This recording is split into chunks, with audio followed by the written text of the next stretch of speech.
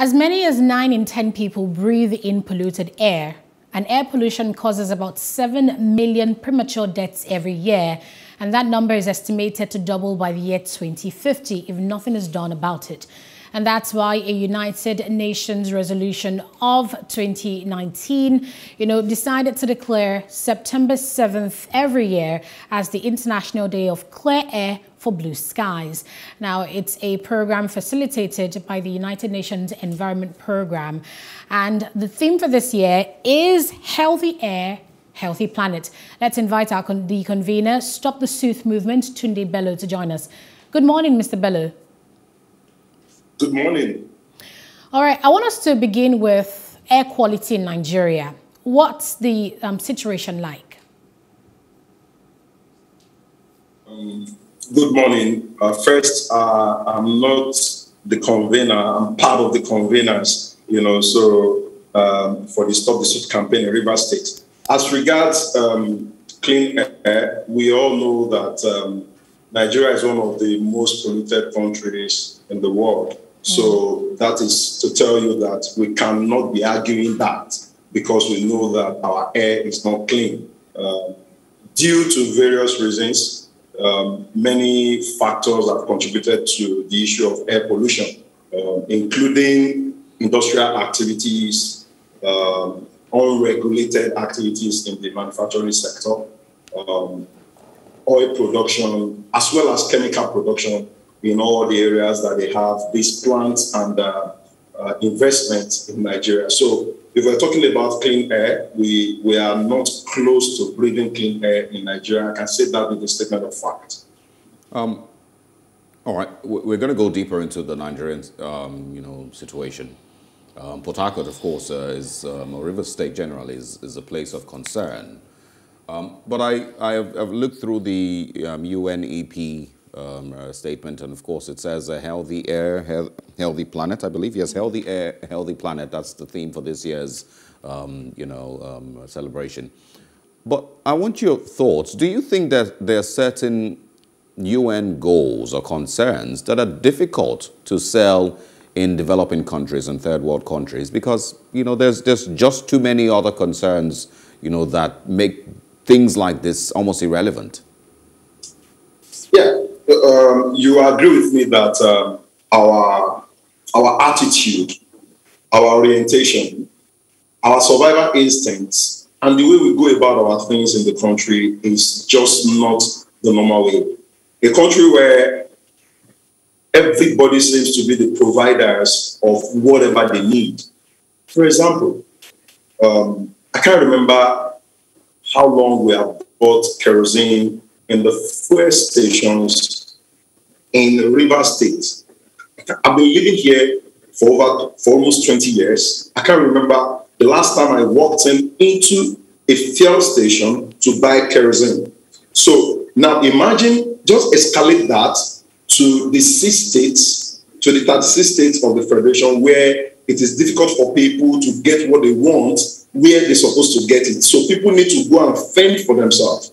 You have to buy kerosene that is adulterated. And what that means is that whenever you're burning the kerosene, you're releasing into the air unsafe pollutants, things that will hurt everybody that is breathing in that air at the particular point, at a particular place. So for developing countries, because of the way we do our things, look at the manufacturing concern, for example. Technology is not used in most of the manufacturing concerns that we have in Nigeria, where countries have gone into automation, using technology to do their manufacturing concerns and processes. If you go to a place like Port Harcourt Refinery to look at their processes, look at the technology that is in use, you will agree with me that we are way, way, way behind. And that is a federal government establishment. So if you're talking about achieving Millennium Development Goals in developing countries, we are way, way behind, Nigeria inclusive, because we do not have the capacity. The human capacity is there, but we do not have the technology. Now, if you want to narrow it down to Rivers State, for example, where people involved in illegal refinery. And what does that mean? What makes it illegal? The process is not refined. The process is not complete because they have to circumvent. Instead of using maybe gas, they are using fire, they are using firewood. So all of these things contribute. If you look at the fuel we are using in our cars, you and I mean, you're in Lagos, if you go through the streets or even in Abuja, you see the emission from our cars. These are the contributors because even the fuel we are buying are not clean. And then the maintenance culture is not there. So all of these things contribute to the issue of air pollution and then the inability to achieve the Millennium Development Goals. It's very simple. We cannot achieve that if the technology and the capacity to do it is not there. Yeah, the reason I pointed that out, is also because of the, the poverty aspect. How do you tell, a woman who fries akara at the roadside to feed herself and her family that she needs to stop using that firewood because, well, it's polluting the air?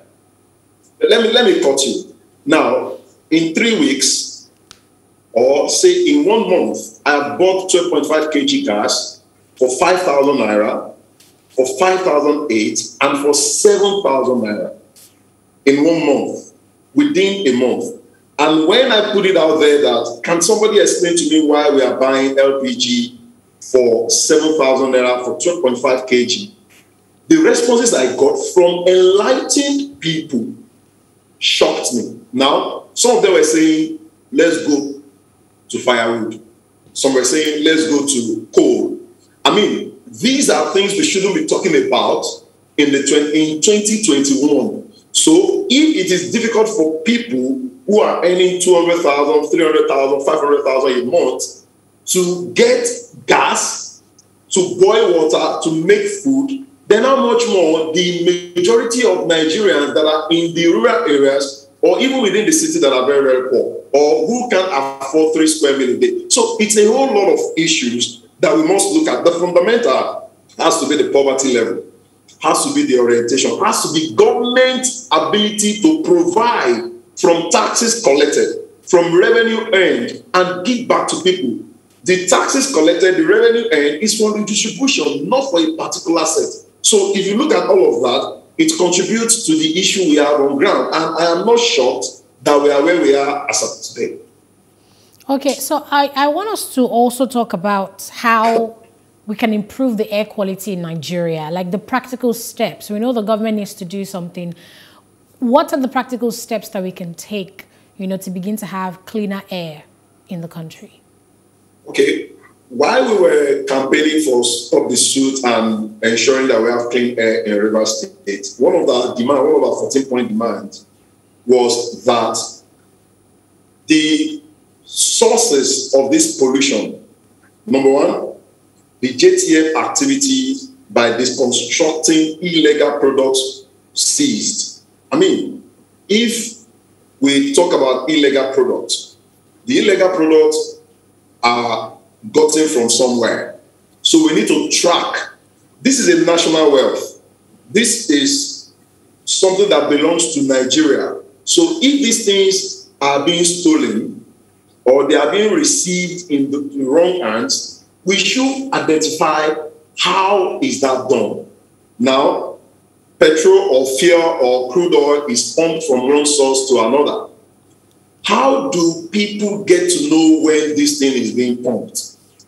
How do people get to know when these things are being distributed?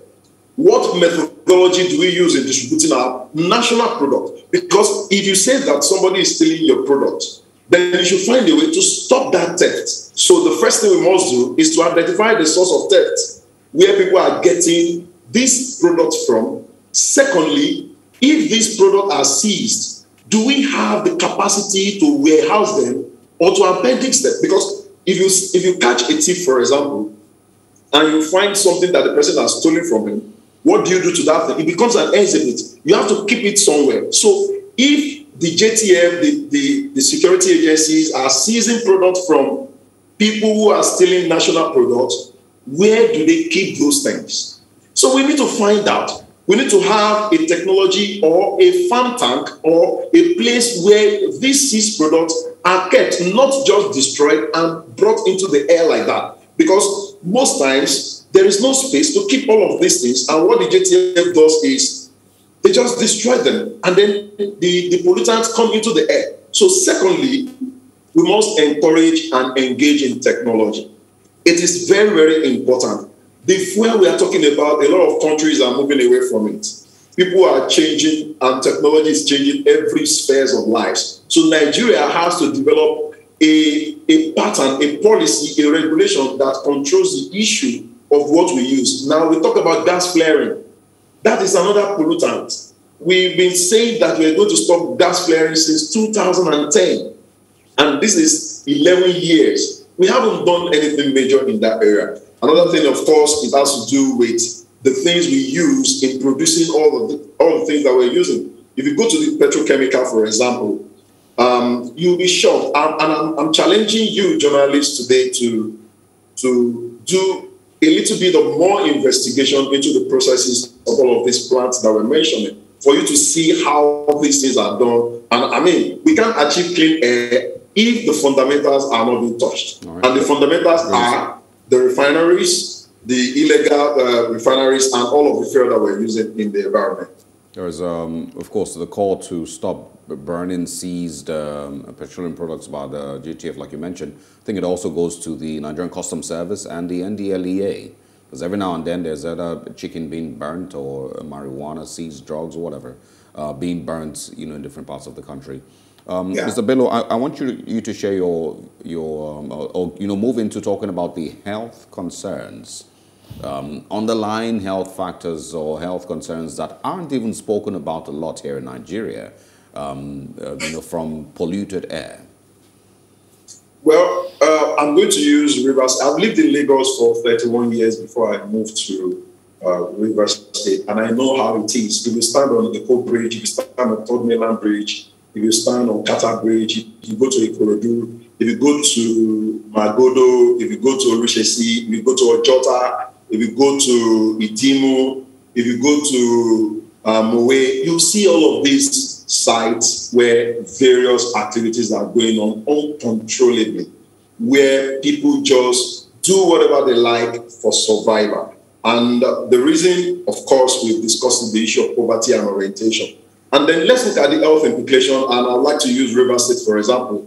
We breathe in soot, and then here we are with the coronavirus and, affecting everybody, the issue of respiratory system. You see a lot of deaths occurring this year, and you begin to wonder what is the cause.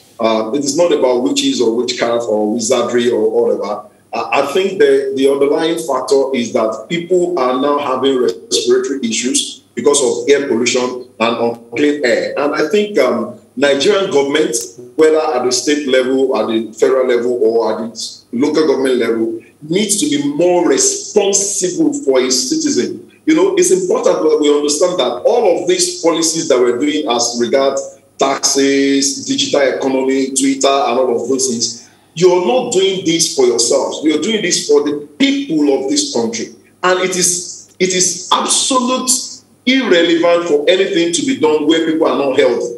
People need to be healthy for them to enjoy policies. So if you're doing any policies that is not people-friendly, we must look at our health policies. How do we even manage? There is a Clean Health Act in Nigeria, 1956 or thereabout. I think it was they are trying to adjust it or something. I think the legislators need to also look at the issue of the act governing the issue of whether it is federal government that is exclusively responsible for environment or the state. Because I remember meeting with the governor, with my team, and all of the Stop This campaign, and the governor said something. They said, go back to Abuja, where they have the responsibility to take care of the environment. It is not within our powers. And of course, the government at the center will tell you, go back to the state that has the numbers, the data of the people who are into illegal refinery. So you see, government needs to be responsible because this thing that we're breathing in is cancerous, whether we like it or not. And it is not about now. In the next 5 years, in the next 10 years, you just see the majority of the people living with cancer. And health people have spoken about it several times. times with that number that once these things are not attended to, we risk the issue of people living with cancer. That's just the simple truth. All right, finally, get to share with us, the campaign for this year, Healthy Air, Healthy Planet. What, is the campaign pushing this year, and what do you think Nigeria should be able to tap into, Nigerians rather, should tap into with this year's campaign? I think first, as a group, today we are going all out, although on social media, because gathering has become an issue now. So we're passing the message through our social media platforms on Facebook, on Twitter, on Instagram, on our personal pages, on WhatsApp statuses, that first people need to understand that the environment is the responsibility of everybody, not minding that we have a state or federal government. I mean, why should people dump refuse in drainages, blocking drainages? Why should people just eat things in their cars and drop the remnants on the streets? I see when it's raining, people just dump their refuse in the drainages. I mean, in 2021, we still have this mentality that when it's raining, we need to dump our refuse into the gutters and into the drainages so that the rain can take them away to where exactly, I don't know. So people need to be more responsible. If you can generate the refuse, you can dump it responsibly. One of the campaigns that we're doing is that people should learn to take care of their environment. And then, of course, we need to also make sure that we do not add to the pollutants. If you go to the slaughter everywhere in Nigeria, you see where people are using car tires to burn and get meat from cow, from pig, from rams and all of that. That is dangerous to our health. You see people cutting down trees. We need to start making reservations for this kind of thing. Our streets should not be lit with dirt and garbages. We should ensure that our areas, our cities are covered with trees. We engage in tree planting, and honestly, you'll be shocked to see that people are just saying that, why are you planting trees in front of my house? Why are you planting trees on this street and all that? I think we also need the National Orientation Agency to come into this space to ensure that people are every day encouraged and enlightened to understand that the environment responsibility is from everybody. Parents need to teach their children. Children need to understand that the environment is for us. If you look at the amount of plastics that we generate in this country, yeah, there's a lot. There's so much. There need to be new policies. I'm sad. Yeah, there need to be completely new policies, even with plastic bags and some of all of that. Exactly. Tree planting also has to. It's something that needs to be spoken about more often. Tunde Bello, thank you so much for your time this morning. Thanks for speaking with us, and we wish you a successful campaign. Looking forward to speaking with you again. Thank you very much. All right. Yes, that's it for today. This is a very interesting conversation that I'm very passionate about. But your perspective is that we have hunger to deal with first. But I mean, if the air pollution kills us all, who will be there to eat the food that's available? We have hunger. I was just saying that there are certain conversations that are difficult to sell to people because they first of all need to survive. It's going to be hard for the United Nations, for the UNEP, for these NGOs and the likes to convince anybody who's still struggling to even find the kerosene to cook that they should start using cleaner energy. And those kerosenes kill people. Yeah, they're at struggling, the end of the day, and so it's we need information. We need yeah. enlightenment Tree about planting this. also. Definitely. I think it was 2 weeks ago that I put out something on my Instagram about when how many houses these days. We grew up in environments where there was a tree in every house. Your house had something. And that brought fresh air. Orange trees, banana, pawpaw, tangerine, soursop. We all had there was something. gardens, There was something. Well, not even necessarily a garden, but every house in the 90s when I grew up, there was a particular tree. Even if it was the almond tree, there was something in every home. And every time, a couple of months, it gets ripe, you're excited because you want to pluck it and eat. If you go to your friend's house, there's something to pluck. There's a mango tree. These days, there's nothing. In the whole of phase 1 where I live, the whole of Folashibo, I don't remember any house that I can think of right now that I can say, okay, they cut them down and they build a mini flat in front. It's crazy. Oh, that's a show for you today, Tuesday edition of The Breakfast on Plus TV Africa. If you missed out on any part of it, you can follow us on all our social media platforms. It's at Plus TV Africa on Facebook, Instagram, and on our YouTube channel as well at Plus TV Africa. We also have a new YouTube channel. It's at Plus TV Africa Lifestyle. Look forward to you subscribing and engaging with our content online. I am Aneta Felix. And I am Osaogi Ogbawan. Have a beautiful Tuesday.